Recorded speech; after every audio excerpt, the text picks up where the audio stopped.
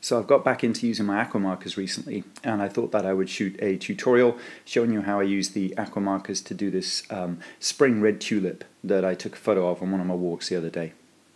I'm looking to fit this into a small box frame. I think it's 12 centimeters by 12 centimeters, so that's the kind of frame you can see I've measured out, and I'm trying to fill that frame with the pencil drawing using just a mechanical pencil. I think it's HB. Once I've got everything sketched out, the flower and the background, I soften those pencil lines because I'm using Aquamarkers which are like watercolor, a transparent medium, so I go over some of those hard pencil lines with a rubber to make them lighter. And I'm using a Bockingford paper here, which is brilliant for the Aquamarker, St. Cuthbert's Mill. It is absolutely terrific. You don't have to use 300 grams per square meter, but it is the best that I've found to use with the Aquamarkers by far. And once I've softened those pencil lines, you can see me going straight in and doing one of these petals with scarlet marker. And one of the first things that I do is I work on a small area of the picture to make sure I'm using the right colors and the right techniques. And this picture is no different. You can see me choosing one of the smallest petals first of all to start with the scarlet marker, and then I'll sort of start moving into the bigger areas once I'm quite happy with what I'm trying to do. So I've sort of roughly popped on some scarlet using a thick nib, and now I'm using some straw yellow for where the petal's going to get lighter and sort of more orangey towards the center. And then I'm going to pop some sangria in, which is this sort of darkish red, and that's going to be my main shadow kind of areas. And as you can see, I put the colours on quite roughly. I'm not too fussy at this stage because I know that when I start using the brush and the water, I'm going to blend all of these colours together anyway. So it doesn't matter that there might be a few little streaky bits or a few sort of gaps in it, because I'm going to use that water, blend those colours towards the edge of that petal where it'll be a bit paler. So as I start to blend the colours together, you can see I'm using a size 4 round synthetic brush. I've just found that synthetic brushes, being a little bit tougher and not as soft as like some of the posher brushes like sable and squirrel hair and all that kind of stuff, because they're a little bit stiffer, they are much better for actually blending these colours together that you put down on the paper. Just that extra sort of strength and toughness within the synthetic brush hairs just allows you to move that colour around and blend that colour around a lot more effectively than what is quite a soft usual watercolour brush. So I would totally recommend trying to use synthetic brushes, usually the ones that are made for acrylics, for blending these colours together. And notice how I've cleaned my brush and added clean water a lot when I'm doing this bit, where I'm trying to do the change between the red and the yellow. I know the red will swamp the yellow if I don't keep a nice clean brush and allow that yellow to shine.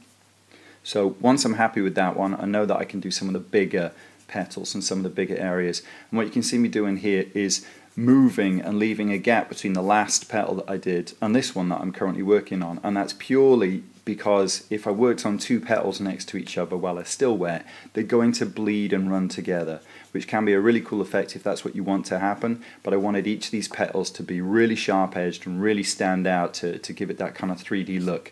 If the colours start bleeding between each one, then it's going to lose that kind of definition. It's going to become fuzzier and softer, which again, if it's a technique that you're looking for, look great, but that's not what I wanted from this one. So I've deliberately left a buffer, I've left a gap between the first petal I did and then this one that you can see me working on right now. And I use the same colours, scarlet and sangria. Sangria for the sort of darker areas and the darker shadows, and I blend those two together, again using a size 4 synthetic round brush. And at this point you can see me blending the sangria and the scarlet together, trying quite hard to make sure that there's not a sudden shift between the red and the sort of darkish burgundy kind of colour of the sangria. So I'm really going along those edges, trying to blend them together so that it's a gradual change.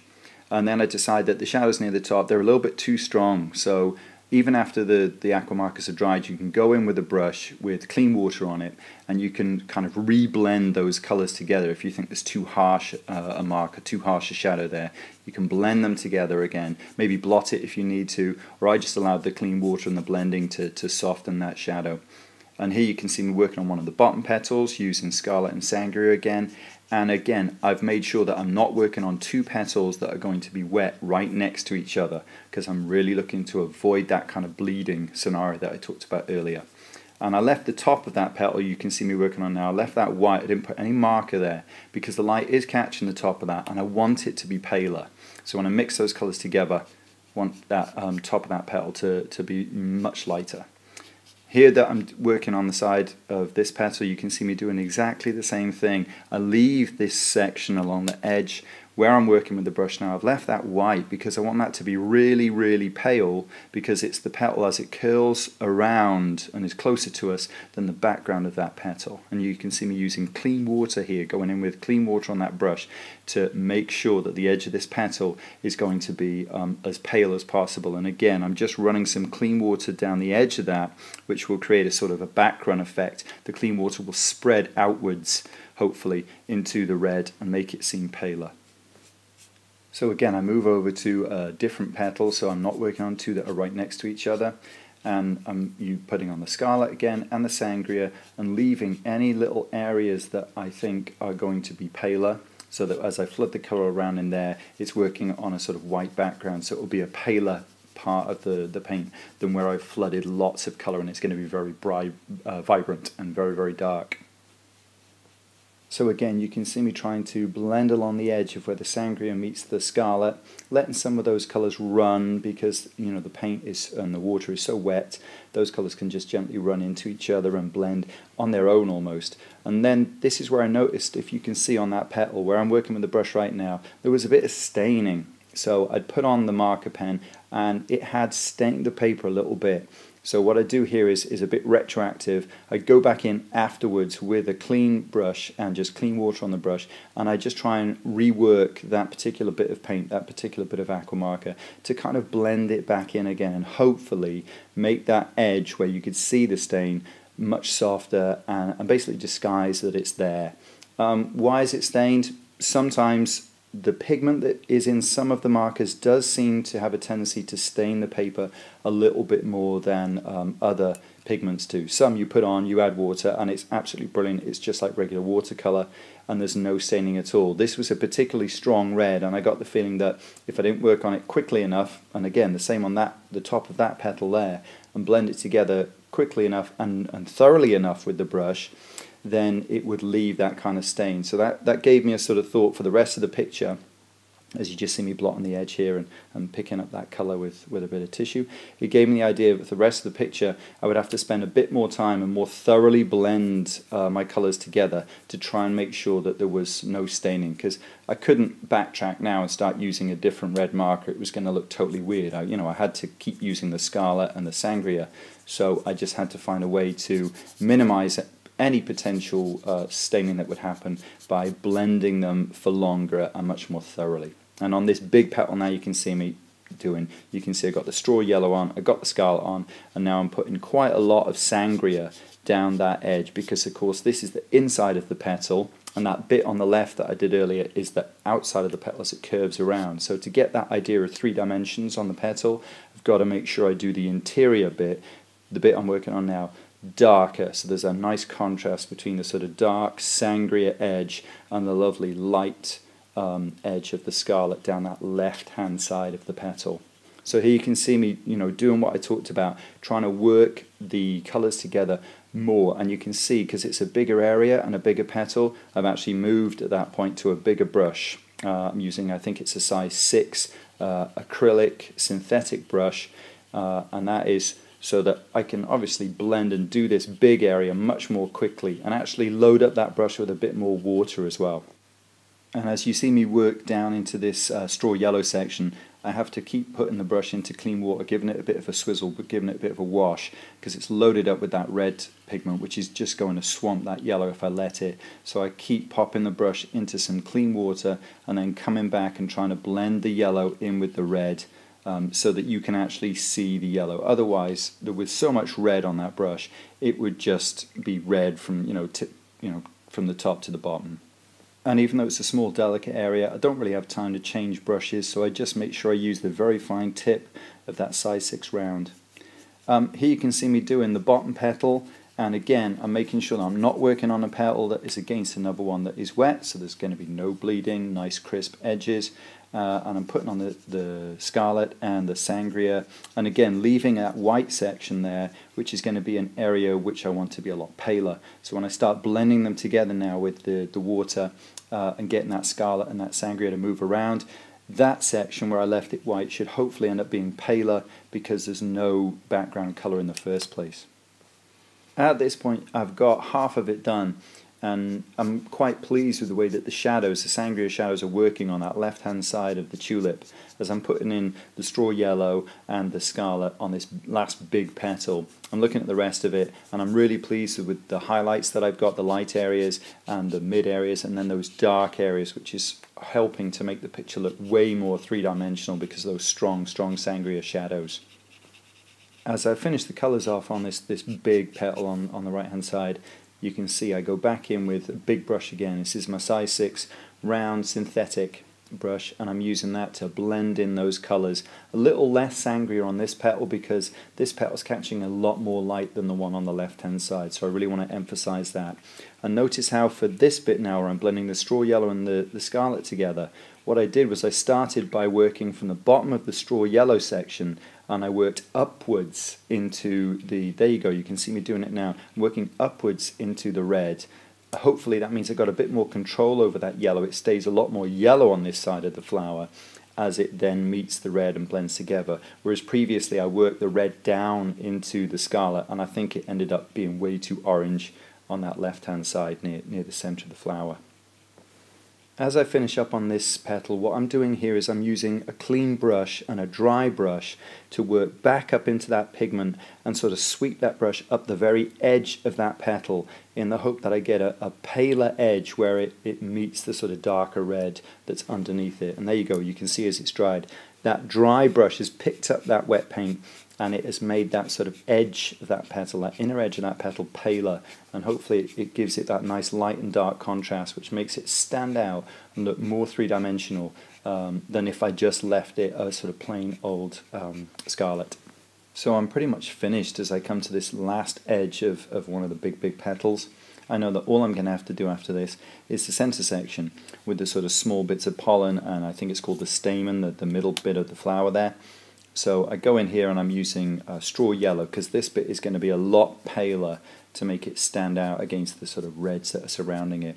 So just doing those little sort of stalks, straw yellow, and I also decide that the edge of the petals on this side, where they were supposed to be yellow, they're a bit too light, so I'm using what I call raw marker here. I'm just going to pop this marker on, and I'm not actually going to try and blend it in with water afterwards. I'm just going to use it to darken the edge of that petal so it's a bit yellow, but it's a sort of darker yellow, and no need to add water.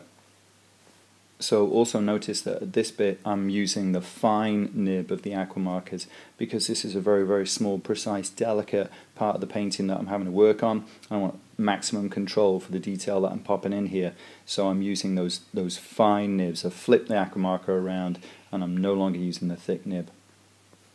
So just like I was using the fine nib, I've also swapped back to using the smaller thin brush for this section, so the size 4 round, which has got a really nice sort of thin tip, almost like the kind of rigger brushes that you can get in watercolor for doing super fine lines, and it's brilliant for doing this precise middle part of the flower with the stamen.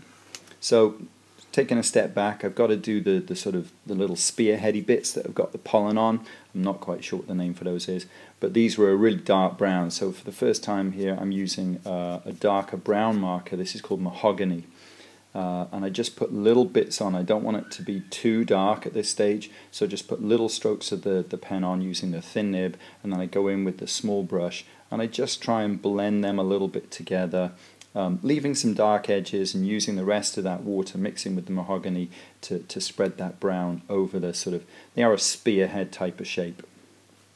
And it's around this point where I notice there's a few little gaps, a few little white gaps in there around the stamen that need filling. So I get my marker and I go back in there using scarlet and a bit of sangria to just sort of blend that bit back in, make it as dark as it's supposed to be, and also use it to just trim the edge of the stamen, make it a little bit thinner because I think it was a bit too thick. the painting's at that stage where I can be a little bit more fussy now because it's, you know, reaching the end stages. And I noticed that those little spearheads that have got the pollen on, they're not quite as dark as they appear in the reference photo that I'm using. So all I do is decide to go back in with another sort of bit of mahogany, a second layer if you will, and then working that around with the brush so that I can make those little sort of spearhead shapes, the bit with the pollens on, a lot darker brown, which is good because they stand out then against the red. So next up is a bit of a fun bit, and this is the sort of dusty bits of pollen that have fallen off and are sort of dotted around the inside of the petals. And for this I just use the mahogany marker, use the fine tip, and I basically just dot it on. I think in painting this is usually called something like stippling.